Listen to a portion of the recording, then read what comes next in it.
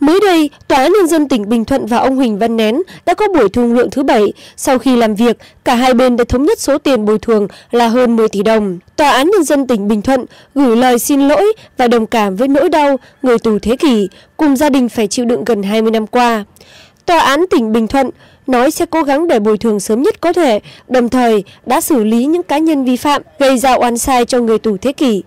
Qua trao đổi, ông Huỳnh Văn Nén tỏ ra rất vui mừng vì cuối cùng vụ án oan sai kéo dài gần 20 năm của ông đã gần đến hồi kết. Ông Nén nói mặc dù không đồng tình lắm với số tiền 10 tỷ đồng nhưng ông vẫn chấp nhận vì vụ án đã kéo dài quá lâu, cần phải kết thúc để cuộc sống gia đình ông tốt đẹp hơn. Ông Nén cũng mong mỏi sẽ nhận được tiền bồi thường trước Tết Đinh Dậu để vui xuân. Người tù thế kỷ dự định sẽ dùng số tiền này lo cho gia đình, sửa sang nhà cửa. Đồng thời, ông Nén cho biết sẽ mua xe khách cho các con trai của ông kinh doanh dịch vụ vận tải. Số tiền còn lại ông dùng để lo cho cuộc sống ở tuổi xế chiều. Tôi là Huỳnh Văn Nén, người mà được các cơ quan báo chí gọi là người tù thế kỷ.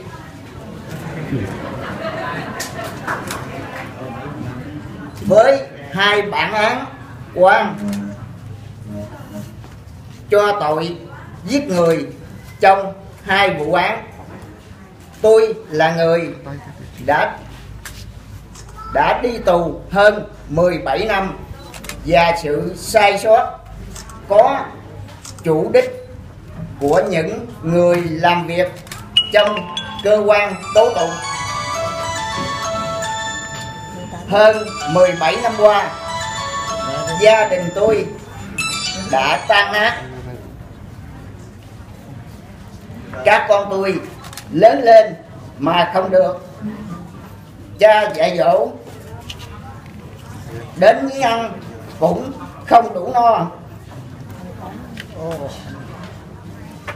Hơn 17 năm sau tôi trở về, làng xóm thay đổi,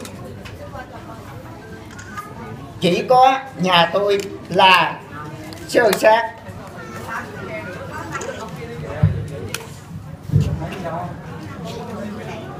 Hơn 17 năm tôi chịu bao cay đắng. Hơn 17 năm qua, cha tôi không được một giấc ngủ tròn.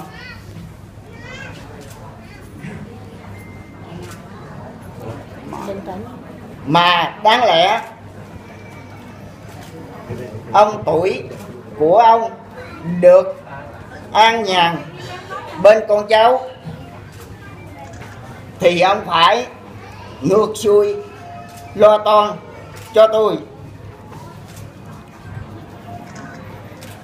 17 năm qua khi tôi ở tù, mẹ tôi ra đi với nỗi lo đau đáu. Đến trước khi nhắm mắt, bà vẫn nói với cha tôi rằng hãy lo cho tôi.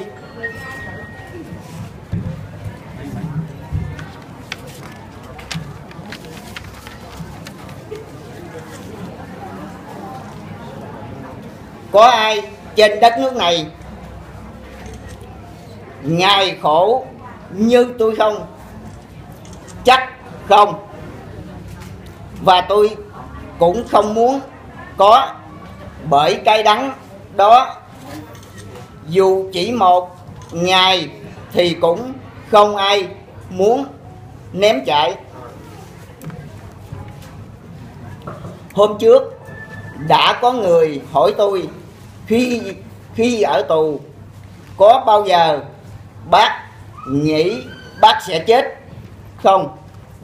Tôi trả lời không, bởi không có niềm tin vào công lý rằng tôi đây người ta làm oan cho tôi thì có chỗ khác minh oan cho tôi.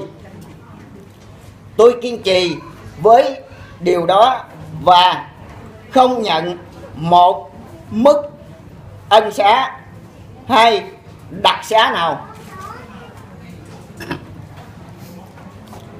Mình nếu ông rời không thương, không cho tôi, không cho mình nhìn thấy công lý, ông rời bất minh phải chết, thì cũng là chết không nhận tội. Không thể nhận tội. Và tôi đã chờ được đến ngày hôm nay rồi. Tôi được đình chỉ điều tra. Tôi được trở về với gia đình, với người thân, với cuộc sống đời thường, được trở về.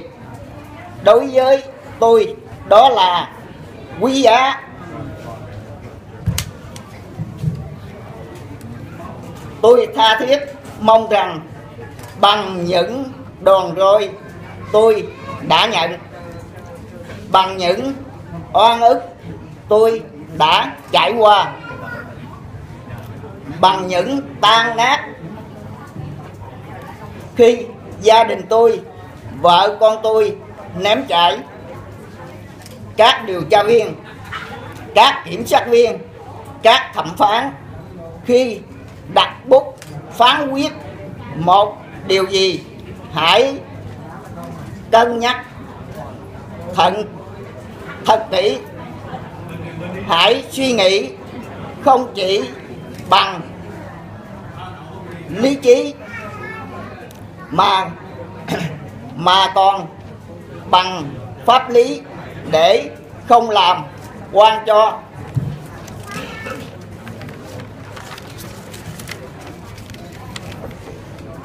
bất kể ai. Bởi dù oan ức một ngày thì có thể tiêu tan cả đời. Tôi mong các cơ quan tố tụng hãy nghĩ đến trường hợp oan sai của tôi như là oan sai đối với người thân của mình. Tôi mong các ông bà hãy đặt vào hoàn cảnh của tôi để đưa ra một bản án hợp để người chịu án tâm phục khẩu phục. Qua đây tôi muốn gửi lời cảm ơn tất cả những người đã giải oan cho tôi. Cảm ơn ba tôi, cảm ơn thầy Thận, tôi cảm ơn bà Lê Thị Nga, đại biểu Quốc hội. Tôi cảm ơn các luật sư, các nhà báo đã đồng hành và tha thiết kêu oan cho tôi trong nhiều năm qua. Người bị tù oan 17 năm 6 tháng Huỳnh Văn Nén.